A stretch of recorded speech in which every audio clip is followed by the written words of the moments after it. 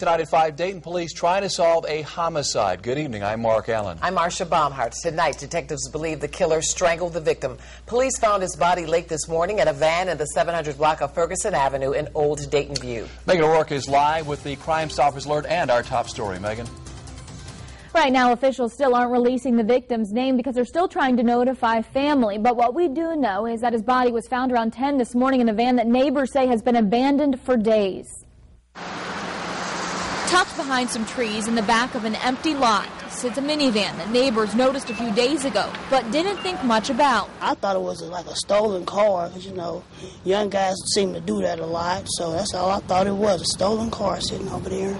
So you can imagine Nadia Sales' surprise when she looked out her window Wednesday morning and saw Dayton homicide detectives securing the scene. Like I said, it's scary. You got kids over here and next door. And it's so close to my house, and for me not even hear nothing, that don't make it no better. Police say someone in the neighborhood called in to report the van, which was equipped with a motorized wheelchair, as abandoned.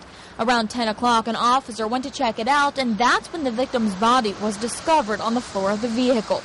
It does not appear to be a accidental death or a suicide. It does appear to be a homicide. Investigators would not comment on the cause of death, but there were reports the victim had a ligature tied around his neck. Police say they aren't sure if the victim was the registered owner of the van, but the vehicle was not reported stolen. Don't have any idea why it happened or what happened, so it's hard to tell or hard to say what the reasoning behind it. Now police need help answering some of those questions. They're canvassing the neighborhood and talking with residents like Terry Smith, trying to figure out what went wrong and why this man was killed. Things can happen anywhere, you know, I just kind of watch out a little bit. Now, if you have any information that could help investigators solve this case, you should call Crime Stoppers at 222-7867. Reporting live, Megan O'Rourke, 2 News on your side.